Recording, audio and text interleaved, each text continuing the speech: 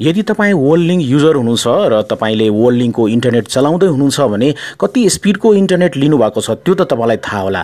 र यदि तपाईले जान्न चाहनुहुन्छ कि तपाईले आफ्नो इन्टरनेट स्पिड कति होला त्यो यदि टेस्ट गर्न चाहनुहुन्छ भने पक्कै पनि त्यो चाहिँ गर्न सक्नुहुन्छ। आउनु साथीहरु, आजको यो भिडियोमा म देखाउन गएको छु कसरी तपाईले चाहिँ आफ्नो वर्ल्डलिंक इन्टरनेटको तपाईले स्पिड चाहिँ टेस्ट गर्न सक्नुहुन्छ र जान्न सक्नुहुन्छ कति स्पिड तपाईले चलाइराख्नु भएको छ।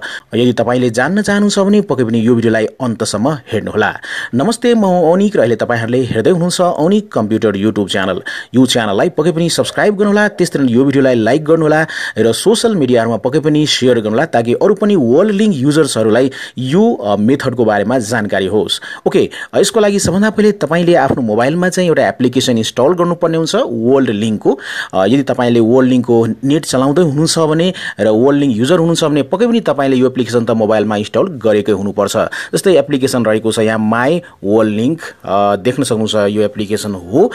यदि तपाईले यो एप्लिकेसनलाई आफ्नो मोबाइलमा इन्स्टल गर्नु भएको छैन भने तपाईले यहाँ चाहिँ प्ले स्टोरमा जानु होला र प्ले स्टोरमा गइसकेपछि यहाँ देख्न सक्नुहुन्छ myWorldLink सर्च गर्नु होला तपाईले र यसरी तपाईले यो एप पाउन सक्नुहुन्छ। यो एपलाई मैले आफ्नो मोबाइलमा इन्स्टल गरिसकेको छु, तपाईले पनि आफ्नो मोबाइलमा इन्स्टल गर्नु होला।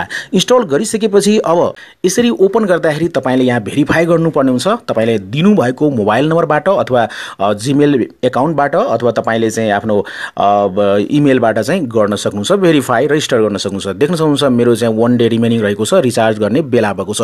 अब तपाईले कति स्पिड लिनु भएको छ त्यो त यहाँ देखाउँछ नै, पक्कै पनि देख्न सक्नुहुन्छ मेरो चाहिँ 20 mbps रहेको छ। तपाईले यति स्पिडको इन्टरनेट त लिनु भएको छ तर कति युज गरिराख्नु भएको छ, कतिको स्पिड पाइराख्नु भएको छ त्यो चेक गर्नको लागि तपाईले एकदमै सजिलोसँग गर्न सक्नुहुन्छ। तर तपाई चाहिँ वर्ल्डलिंक युजर हुनुपर्छ, वर्ल्डलिंकमा तपाईको एकाउन्ट चाहिँ हुनुपर्छ इन्टरनेटको। यो आईएसपी बाट तपाईले इन्टरनेट लिएको हुनुपर्छ र तपाईले चेक गर्न सक्नुहुन्छ। जस्तै अरु पनि तरिकाहरु रहेको छ, तपाईले ब्राउजरमा गएर तपाईले क्रोममा गएर सजिलैसँग तपाईले इन्टरनेट स्पिड चेक गर्न सक्नुहुन्छ। तर यो चाहिँ यदि तपाई वर्ल्डलिंक युजर नै हुनुहुन्छ भने यो एप्लिकेसन त तपाईको मोबाइलमा हुन्छ नै र यसरी सजिलैसँग तपाईले टेस्ट गर्न सक्नुहुन्छ स्पिड चाहिँ तपाईले आफ्नो चलाइरहेको इन्टरनेटको। त्यसको लागि चाहिँ तीनवटा धर्सामा जानु होला, लेफ्ट साइडमा यसमा टच गर्नु होला, त्यसपछि तलतिर आउनु होला। त्यसपछि तपाईले यहाँ देख्न सक्नुहुन्छ नेटवर्क युटिलिटीज, त्यसको राइट साइडमा ड्रप डाउन बटन रहेको छ, यसमा टच गर्नु होला र त्यसपछि यहाँ एउटा अप्सन देख्न सक्नुहुन्छ स्पिड टेस्ट भनेर, यसमा टच गर्नु होला र त्यसपछि यहाँ प्रोसेस सुरु भइसकेको तपाईले देख्न सक्नुहुन्छ। प्रोसेस त हैन, यहाँ गो बटनमा हामीले टच गर्नुपर्ने हुन्छ। गो बटनमा टच गर्नु होला र प्रोसेस सुरु भइसकेको तपाईले यहाँ देख्न सक्नुहुन्छ। केही क्षण हामीले वेट गर्नुपर्ने हुन्छ। डाउनलोड स्पिड कति रहेको छ त त्यो तपाईले यहाँबाट देख्न सक्नुहुन्छ। डाउनलोड स्पिड चेकिङ भइरहेको छ, साथसाथै तपाईले चाहिँ यहाँ आफ्नो इन्टरनेट स्पिडको पिङ पनि देख्न सक्नुहुन्छ र तपाईले जिटर पनि देख्न सक्नुहुन्छ। ओके, सो एकैछिन तपाईले वेट गर्नु होला।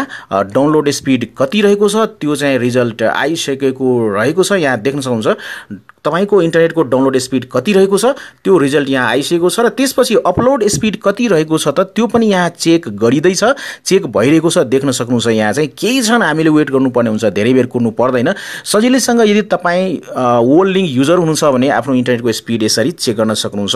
तपाईले त आफ्नो मोबाइलमा यो एप्लिकेसन इन्स्टल गरेकै हुनुपर्छ यदि वर्ल्डलिंक युजर हुनुहुन्छ भने।